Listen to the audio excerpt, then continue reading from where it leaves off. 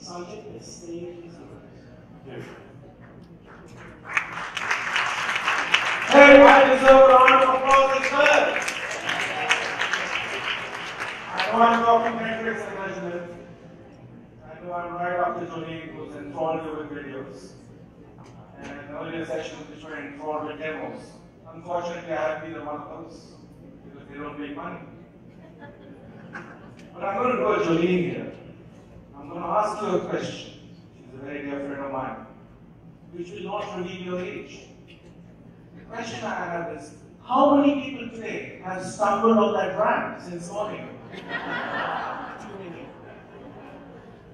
Hands? Come on, be honest.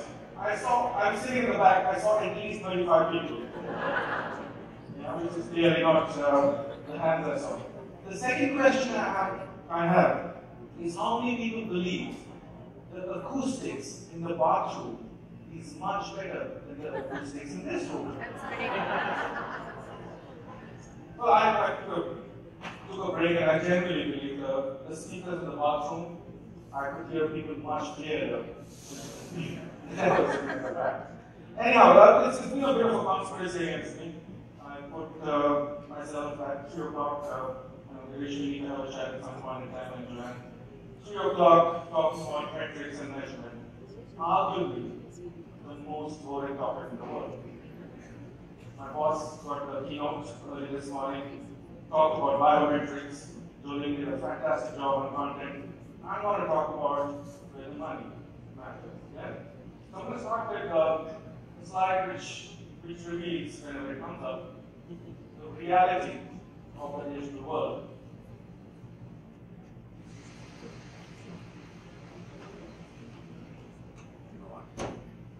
No, that's not part of the time. Any questions in the meantime?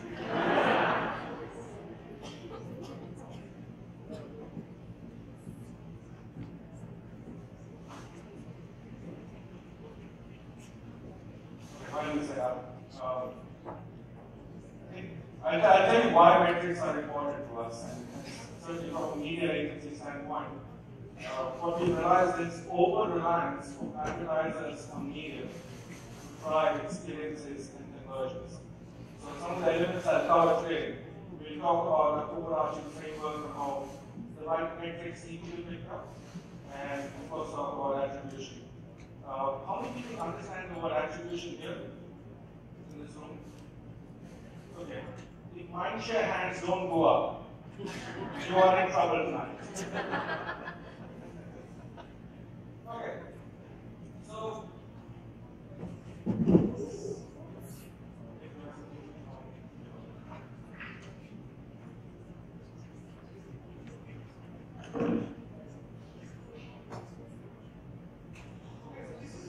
this is the slide I want to start with, and it's a pretty interesting picture where we all look at metrics in the wrong direction.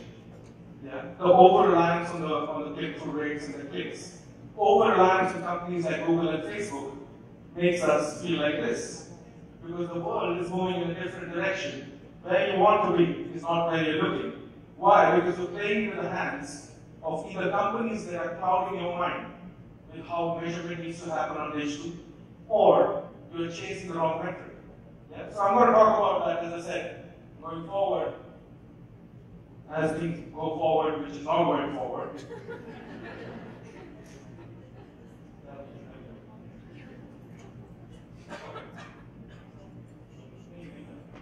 Okay, unified metrics is what we spoke about. But the interesting thing is, Asia is not the only region plagued with this problem of understanding ROI on digital. Neither is Malaysia the only country where marketers don't know how to measure ROI and what's working. And this is a global stat from a recent study done by Adobe. It says 70% of global marketers believe their investments will go up. Yeah? 68% feel more pressure to demonstrate ROI. And less than 50% know what's working in digital marketing. So it's a global problem. Why? Because metrics are being set by the media owners. Metrics cannot be set by the media owners. Metrics need to be set by the marketers, because the goals they chase is the signals they need to pick up.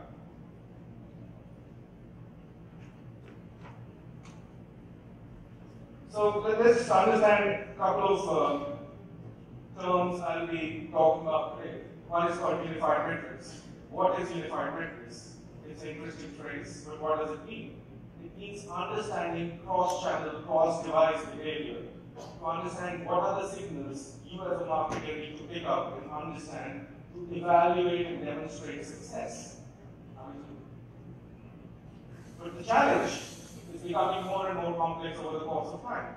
New channels are coming up, and consumers are moving from one channel to the other seamlessly. And unfortunately, the closed walled gardens of Facebook and Google do not allow you to track consumers as they go through, because they have their own inherent problems of sharing data.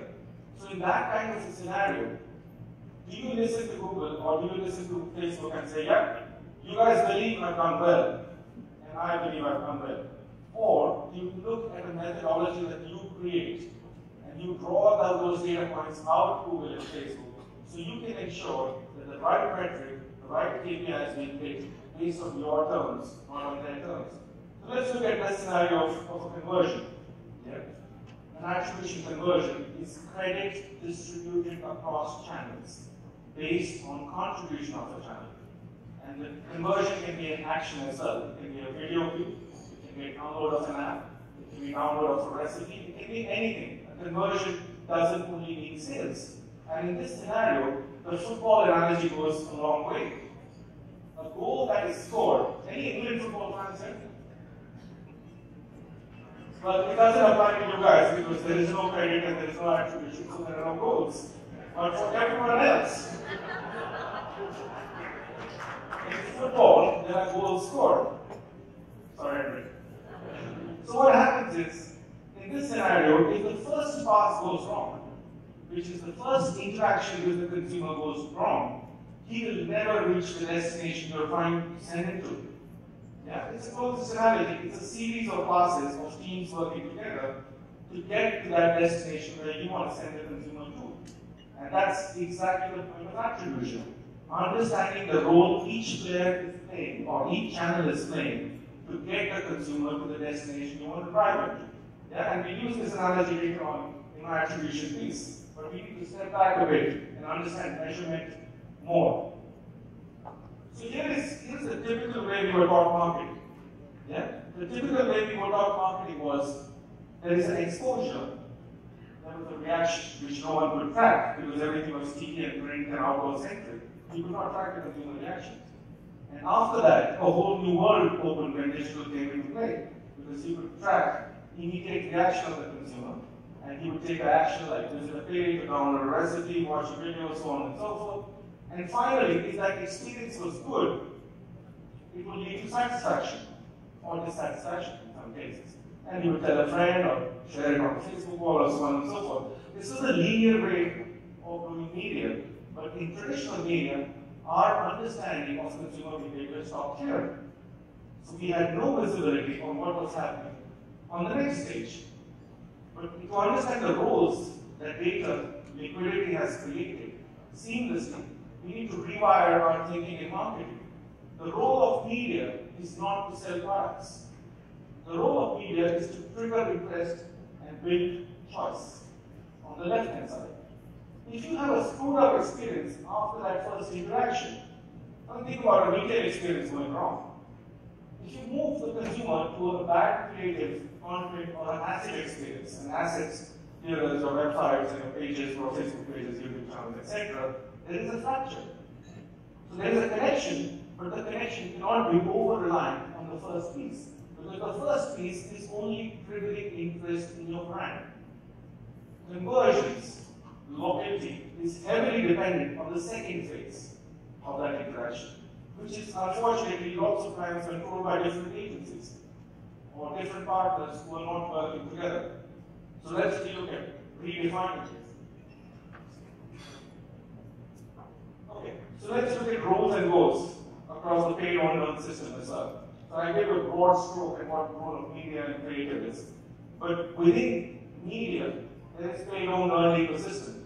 Yeah, so you paid system is building interest, your own media, which is experiences you're creating, or think about retail experiences, it's creating preference, and if there is a love or a breakup, that's happening on the third piece. But metrics need to differ on all channels. Why do they need to differ? Because the role of each of these channels is different.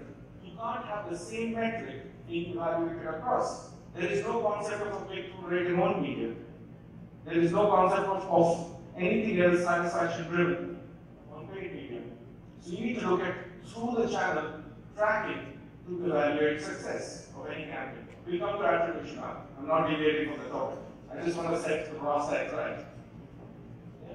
So let's look at how you track and evaluate different experiences in your paid media. I know Arshan and the team will be covering this later on, but if you want to evaluate quality of paid media, there is enough liquidity available in the tracking currently to look at what's working for you, be it on reach frequency, be it on actual viewability, on-target delivery, fraud detection, so on and so forth. Because these metrics or these numbers are giving you quality of media that you're buying and who you are targeting. And we touched on it earlier this morning. If you do not evaluate quality, you'll find blind because you're believing a system or a publisher or a partner who's not giving you access to real data. So you need to use third parties to get this kind of understanding on a trigger interest piece. Yeah? Likewise on efficiency. It's always about a combination of efficiency and effectiveness in paid media. So forget about CPM. Use your viewability metric, remove things which are not in view, and then calculate your viewable CPM. That's true efficiency. Look at people who are outside of your target set that you've reached through reporting and say remove them and then tell me the effective CPM. Yeah? Or CPC or whatever metric you're tracking. So remove all the junk which is not coming through and start understanding this space more and more.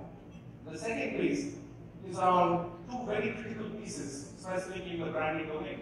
And I'm not talking about e-commerce companies, but the length and depth of visit, which is so crucial to engagement. What is length and depth of visit? The time people spend and the pages people view. How much time are people spending on the assets I'm sending them through? What are they watching? What are their conversion paths? And are they following the trajectory I want them to follow? Or are they going in their own simple directions? Yeah? That's how you evaluate and set up a metrics. The third piece is about loyalty, which is around amplification rate. And amplification rate is any action the conversion takes based on the number of people you have been reaching. An action can be a share, it can be a tweet, it can be a like, a dislike, whatever. Any reaction to the post that you're giving based on the total reach, that percentage is the amplification rate, or engagement rate, as they call it, paid terms on Facebook. Profile of engagers and followers, very, very crucial. Think about your YouTube channel and look at YouTube analytics. You'll be surprised when we work with a lot of FMCG giants in this part of the world.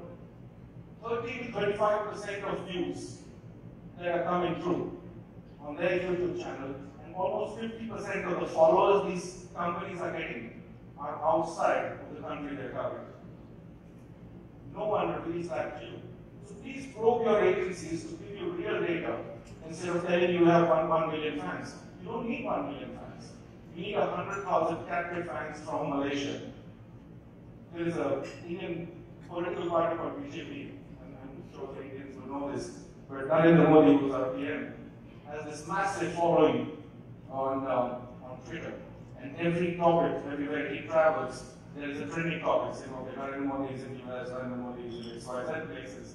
When someone analyzed that data of people who retweet from the political party account, any post, and the followers of Narendra Modi, they saw 30 to 25% of people come from Ayodhya in Thailand. Ayodhya used to be part of the Ramadan domain, but there are no Indians who follow Narendra Modi there. Yeah? Likewise, there was another city in Thailand which was Bangkok Beyond, which was following them. So clearly, there is enough fraud out there. There is enough gaming happening which you and I need to protect ourselves from. And certainly for brands, it's far more sensitive to look at numbers than to look at analytics. Analytics reveal the truth.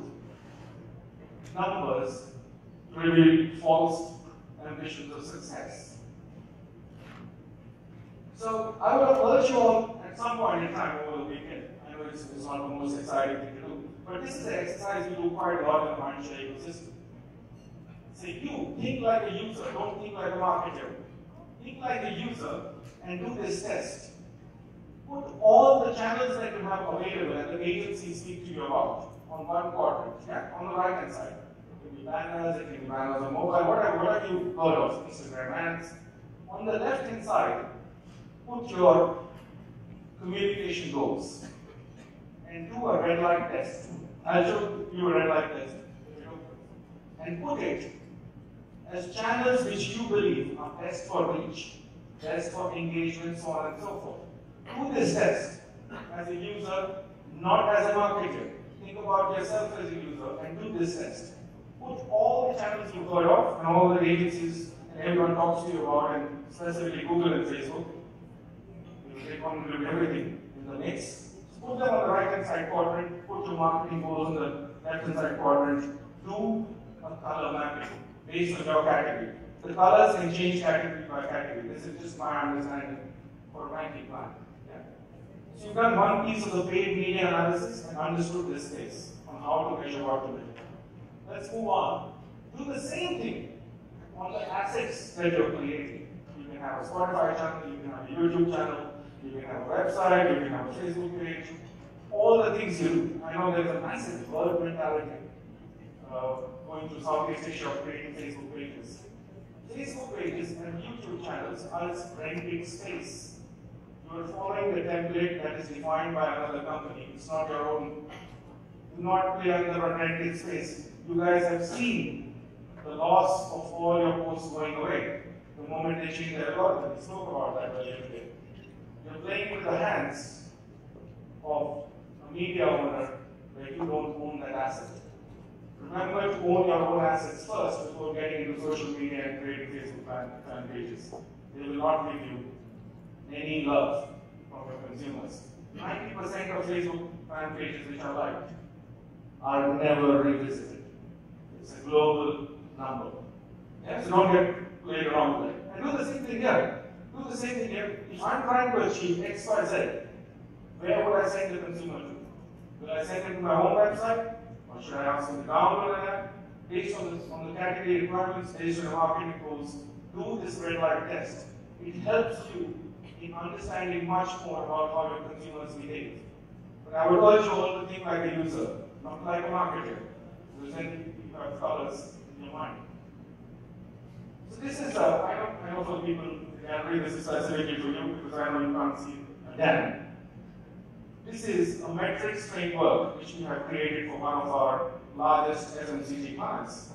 I'll tell you what it does. It's a framework all agencies have adopted. On this slide here, at the bottom, are different channels.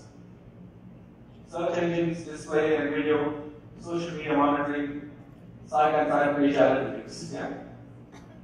On the left-hand side campaign, on the quadrant, up there is a funnel, awareness, engagement, conversion, advocacy, and based on the color of the channel, there are what you need to track on any campaign basis through at least the basic structure. For example, if yellow is the search engine, and you want to look at how you track awareness lift on a search engine, what is the metric that you need to check on Google or Yahoo or Bing? Everyone knows what Bing is, I hope. A few nods. I expected a lot less. Now, if the search engine is Microsoft runs, like everything else, it's unknown on the Microsoft system. But anyhow, so you track percentage of impressions in first position. Yeah? It's a metric that you're tracking. If you need to track awareness, the awareness will always be higher if you're in a certain position in the Google world. What is the second thing you track? Number of keywords ranked by quality score. If your quality score is low in Google, your ads will never appear. If your ads don't appear, there is no awareness. Yeah? So it's different metrics, and I can share this document with you. as you go through the journey, like a consumer, you start looking at the right data points to pick based on the channels you're using. Yeah, this is one conclusive slide, but on each channel there are far more details. Because the consumer is going through a journey, and the roles of the channels are different, you will have to create metrics which take you as success metrics through the journey. You cannot rely on the front end and say, click-through rate is brilliant, I think the campaign is a success. Because a 4% click-through rate and a 90% bounce rate is a disaster. Yeah? You need to look at through the channel journeys going forward. So that brings me to the more interesting bit, or the more boring bit, which is called attribution. I spoke about attribution. Let's look at the definition of attribution going forward. Attribution is a method of distributing credit across multiple touchpoints. We spoke about this. It's a fairly straightforward definition, but it's a far more complex process. And anyone who's tracking actions, transactions, or any kind of download or app download or PDF download, recipe download, leads for banking clients, this becomes more and more pivotal in terms of your media choices, your asset choices, what's working, what's not working. Should I give attribution and lots of credit or success to the last bit, which is, I think, a fairly archaic way of looking at success. Let's look at what attribution is and what these models talk about. First thing, remember, your consumers don't surf, they ski. Anyone understands this analogy? Anyone who skis? Okay, actually, neither do I. Because I don't ski. But I think it means that you navigate through your own paths instead of someone driving it for you. Neither do I surf. So clearly, I'm an expert of this analogy. Okay, we'll move forward, and I'll explain this analogy and how it comes to life. This is a very old slide. It was created by a company called Microsoft Atlas, where it was called Microsoft Atlas. But the reality has not changed since this day. I think it's a 6-year-old slide, but I generally love it. Because it talks about different touch points and different consumers, and then we spoke about different segments following different paths. So how can you give entire credit to a certain segment and assume that 15 to 34, everyone gave the same? 15 to 34 is half the world. It's not the target audience. You need to break it up. You need to break it up into segments and behaviors to understand how different segments are traversing through each of these channels. Yeah? So this is just a conversion happening at some point in time, and these are companies that existed called MSN at that point in time.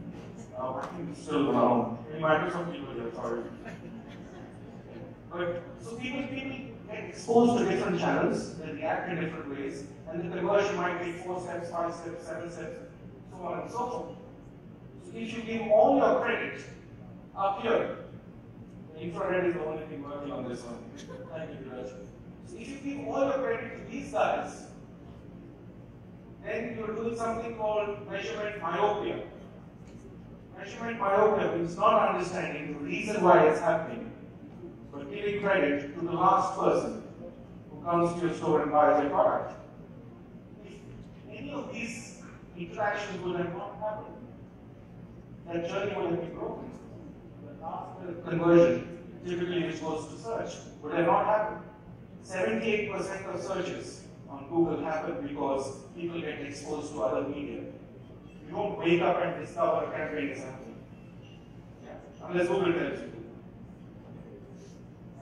Might be believing it. I used to believe it at some point in time, that whatever Google says is gospel truth. But 70% of Google searches are happening because you're advertising offline, or online, or in some other channel.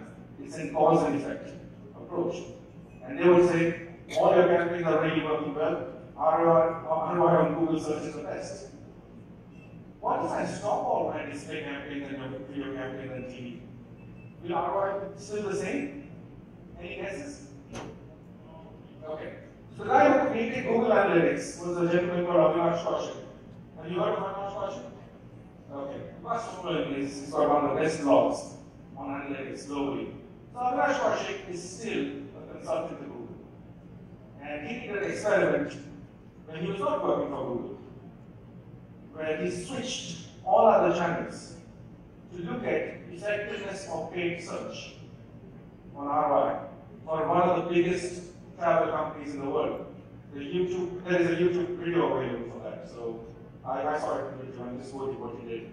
He switched off for 2 weeks, all advertising, to check how Google paid search works on ROI. It happened. 78% drop in sales. 78% drop in sales. Then he did another experiment. He said, I will stop paid search, let all other channels run. All other channels were running. He said, I will pause Google search, and it works. As I said, this was before his Google time. He's now a different way. But he was being honest like that. And when he did that, there was 18% drop in sales. So that clearly is evidence that all your media in conjunction which is working fine, your paid search reliance should reduce. Yeah? And one of the questions I would urge you to ask, and this is a slight digression, please check with Google how to do better SEO. Have you checked ever with Google to do better SEO? They are, of course, the largest search engine in the world. Anyone checked with Google on how to do better SEO? So I've been working 16 years in this space. And I started working on Google before Google entered Asia. I was running campaigns for the Indian client. And I've been asking them this question saying, forget about it. I have no money. I'm a small player, I have no budgets. How do I do better SEO? I've asked country managers, I've asked regional heads, saying, you own that algorithm. Please advise me as a brand. What is a marketer? How do I do better SEO? Guess the answer what I get. You don't know. If you don't know your own platform based on which you've created your entire paid stack, how will we know your platform? Please don't get blinded by this approach of invest money behind it and your brand will work on Google. Please don't get blinded behind it. There is a much easier way to do organic search and avoid the pitfalls of paying money to get the same click. At least on your brand terms, stop advertising. Singapore Airlines is a classical point. Singapore Airlines buys not a single brand term on Google search. I think it's a pretty challenging thing to do. So you don't buy AirAsia, for example, if you're AirAsia, you don't buy Malaysia Airlines. Buy Malaysia Airlines because 70 to 80% of conversions are coming from our brand terms. Brand terms is something you own. Why do you need to buy your own brand term? You have to be number one by default, which is doing basics, right? Please challenge Google next time they're here. Sanchit is not here, but I would have asked him. Please tell me how to do better SEO. He's a dear friend, by the way. Yeah, I'm a big admirer of Google. Don't say there's no Google bashing session yet. That will happen in the evening, that will happen. Okay, so this is, I spoke about this. It's just the typical misconception of over-reliance on the last click as the consumer goes through the journey. So that's why attribution was created, and there are different attribution models that companies follow. Adobe has their own, Google has their own, we have our own. But I'll just walk you through two different scenarios in attribution. On the left-hand side is the first touch attribution model. A first touch attribution model, which is the purple bar up front, gives highest credit in that conversion to the first interaction that happens. If it's making $100 on conversion, it says the first click should get $50 or 50% credit for that conversion. Yeah? First touch model. Second touch model gives you the last touch, which is the Google model, last click. Then there is last ad event model. Last ad event means the last time the consumer saw the ad. That channel should get maximum credit for it. These are fairly one-dimensional single touch models. But over time, as data becomes more and more liquid and more and more accessible, it's evolving on the right-hand side, which is multi-touch. What does multi-touch do? It gives you position-based rank. That means if 100% credit needs to be given to a channel, and the channel can be Facebook, the channel can be a creative, the channel can be anything. Yeah? Facebook, Yahoo, Microsoft, whatever else that exists. In the position-based model, the first and the last interaction get the highest credit. So if you have 100% to spend on credit, you would say, okay, 30% here and 30% there, and the middle three interactions are split between 10 to 11%, which is not very scientific. The second thing, and then you look on the right-hand side and read about the reasons why it's not scientific. Another model that came about was from a company called Marketing Metrics. Marketing Metrics does some sensational analysis, and they did the time decay model. The time decay model focuses if the interaction or the conversion or the action takes 15 to 20 days, the recency of the interaction is where you give highest credit. So if someone's talking to you through Facebook in the last 2 days, gets the highest credit, and if someone searched for you like 30 days back, they don't get any credit, or minimal credit. Understand it? Linear model is you give equal credit to each person on each channel that is interacted before a certain action happens. Then the interesting way is the custom model. A custom model looks at role and importance of each channel and gives a weightage. Think about it. You're selling, for example, you're selling Apple MacBook. Yeah? In the Apple MacBook, you need to reveal the different features that are there in the new laptop. To reveal those features, you need to tell a story of a 1-minute video that consumers need to see. And that video is sitting on YouTube. YouTube is one of the interactions that happen. So someone sees your ad with Yahoo on the tech channel, there's a banner that is seen. The consumer clicks on it, goes away, doesn't do anything. Then he reaches you on YouTube and he watches that entire 1-minute video. Then he goes to search and looks for the latest cover that works. What this model does is it knows the deepest interaction in terms of converting you from a prospect, from a suspect to a prospect would have been the YouTube video. Because if you see the entire 1-minute video, it has played a significant role in conversion. It gives you a weightage basis that. Everyone working so far? Yeah? People who are sleeping? Can I get you some beer or something? Okay, Jordan. Can you get a shot for Jordan? How much time do I have? Okay. Tony? Where are we going? I see. Okay, everyone interested in this, right? This is like the most sensational thing you've seen all of it.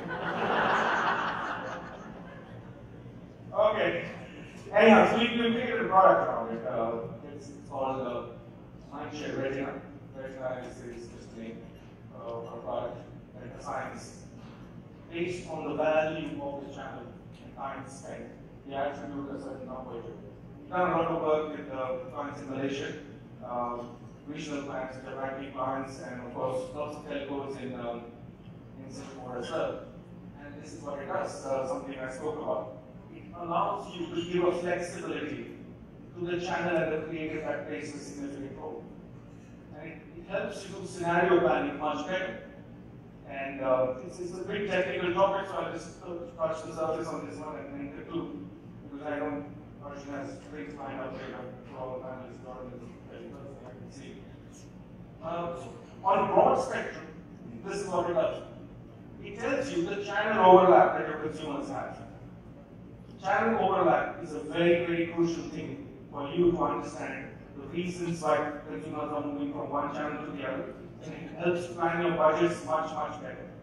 Because if you have one channel which is far more expensive, but if you can get the same person on another channel which is less expensive, you can manage your budgets and get a cheaper cost of conversion. It looks at optimum frequency based on where the conversion happens across publishers. Across publishers gives you a number saying if you're in Yahoo, optimum frequency should be 7. If you're Microsoft, your frequency should be 3, so on and so forth. Yeah. And this is based on at least, not zettabytes of data, but a few terabytes of data that get collected at a cookie level and a device ID level. Third thing, it looks at top conversion paths. So in real time, you can change your journeys and drive people to the right landing pages and the right channels based on the data that's coming through. So based on the conversion paths, you can adapt your media and your content mix and your creative mix. And it does something called cluster analysis. This is just outcomes which come out after the study is done, which takes 2 to 3 weeks. Where it looks at the clustering of consumer online behavior, and then based on that, you can create content in consumer journals. And from a more deeper angle, this is what it does. It looks at sales by KPI by publisher. So if you want to evaluate 50 publishers which are in your plan, or if you want to evaluate Google, good luck to you, because they won't give you any data. But if you're playing neutral and sensible, if you're outside Google, you can evaluate each publisher and the role they're playing against the KPIs you've set. It looks at investment optimization by day part, by channel, and so on and so forth. And it helps you budget, better budget allocation. It was looking at different funnel ranges across the channel. I can't share a case study because most of the case studies here are fairly sensitive clients. But as I said, any client who's looking at any kind of action-based advertising, attribution should be our first port of call. To understand what's happening behind the scenes after the click. What's working on media, what's happening on the website, what is that combination that's working. I would urge you all to look at attribution fairly seriously once you figure out the metrics frameworks. If anyone needs a copy of the metrics that matter summary sheet I was showing you, it's a fairly detailed document. I'll definitely share it with all Mindshare clients. Sorry, I'll share it with all of my clients as well. So, I know you guys have a lot of questions because it's been such a stirring session, this one. But any questions, please throw it up. I would not love to address them. Yes, sir. My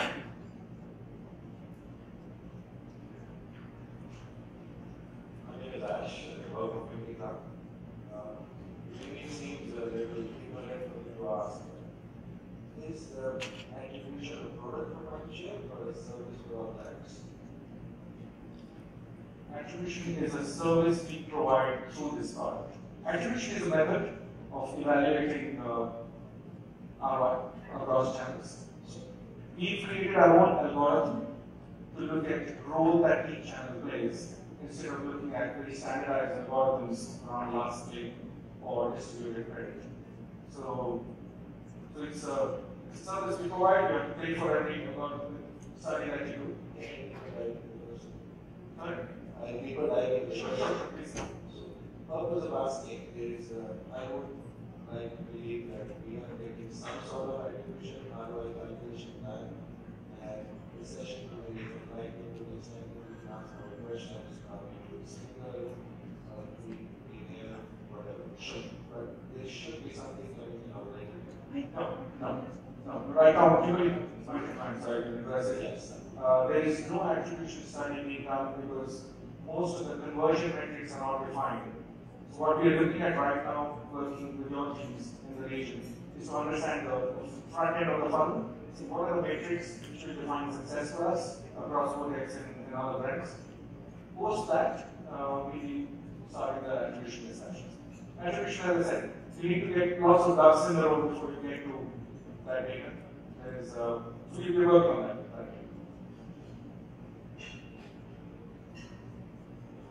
Any more questions, folks? Any questions from the Mindshare guys here? You've seen this presentation 50 times. Can I ask you a question?